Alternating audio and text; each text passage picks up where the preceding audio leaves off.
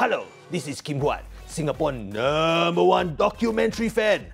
Recently, Kim Huat watched this documentary called Algorithms by Channel News Asia. I say Channel News Asia. Anyway, Kim Huat watched this documentary because algorithm, this type of thing is very interesting to me and also because it's free Yeah, you go their website, part 1 and part 2 is free, for you to see. Free leh. Algorithms are little pieces of code that affect our lives by collecting data on us and then learning from it.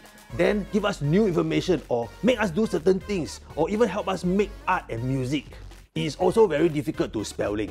The Algorithms documentary by Channel News Asia look at how algorithms affect my Facebook feed and my Google search results. For example, the other day, Facebook keeps showing me advertisements for weight loss and hair loss. Hey, how Facebook know that I'm putting on weight or I'm balding? From my photos, from my videos, from my likes? Scary. Hey, I only like the article with Vin Diesel and Dwayne "The Rock" Johnson in it because I like the Fast and Furious movie not because I'm scared of becoming botak like them Actually, why are they all botak in the movie? Is it because they are more fast and furious and aerodynamic if they have no hair? So now, Kim Huat is very worried about what I search and click now. I don't even dare to click those sassy xiaomei Instagrammer anymore. Wait, Facebook think that I like sassy xiaomei how?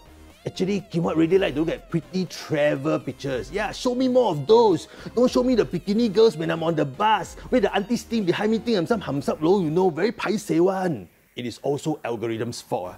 When the transport app I use, see got rain only increase my price. It's called a search pricing. Search your head search. If these transport apps are so smart, why they don't reverse search my price when nobody wants to book a ride? Seems that their price algorithm only know how to high, higher and highest. Don't have high, medium, low one.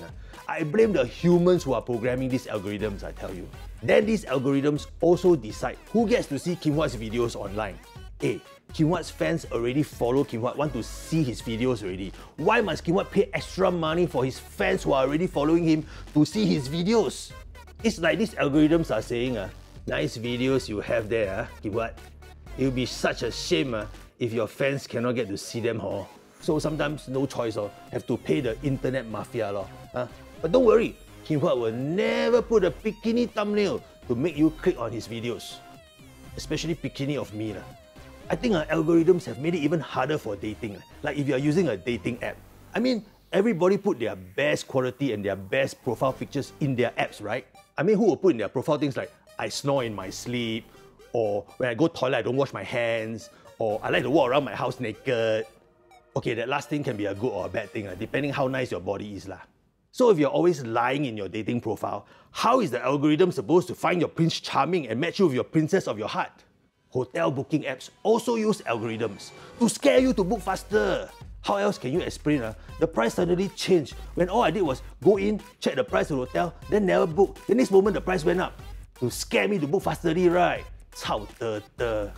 Hotel booking app algorithms also like to give me promo codes when my departure is approaching to make me kanchiong. Wow, such a big discount. Hey, 5% near 5% of a $200 booking is only $10. You make as if sound give me free night stay like that. Don't brav lah.